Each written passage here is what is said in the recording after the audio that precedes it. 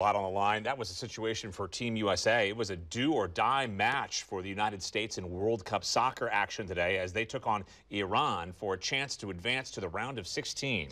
And soccer-loving Portland fans showed up to support Team USA. Fox 12's Paulina Aguilar takes us to a couple of rowdy watch parties around town.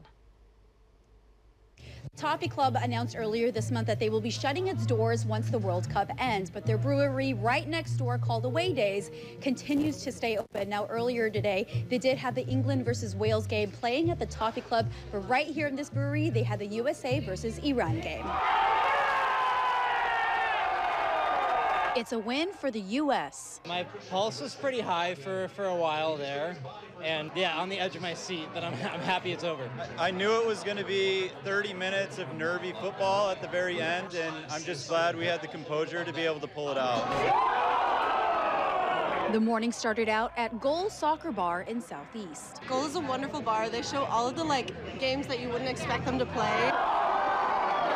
It feels like everyone here is friends and everyone here is shooting for the same thing. I think that's the nice thing about sports is you really do have this shared bond with people without ever having to meet them. A full house, inside and out. No seat, no problem. It rains a lot and the weather doesn't really help, but it's much more fun with everybody around, definitely. Some even calling in sick. I did. Yeah, not supposed to be here. Jonathan, if you see this, I'm going to the doctor after, I promise. I got my shift covered. Then it was off to Away Days, also in Southeast.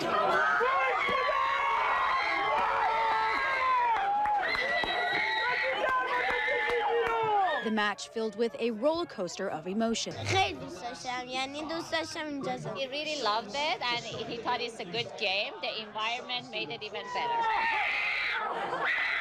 All in the name of fun.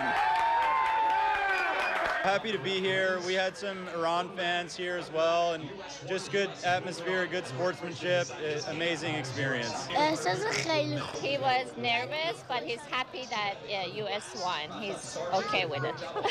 As long as the U.S. continues to win, fans will continue to show up at these watch parties. You can check out the USA as they play the Netherlands Saturday morning at 7 a.m. Reporting in Southeast Portland, Paulina Aguilar, Fox 12 Oregon.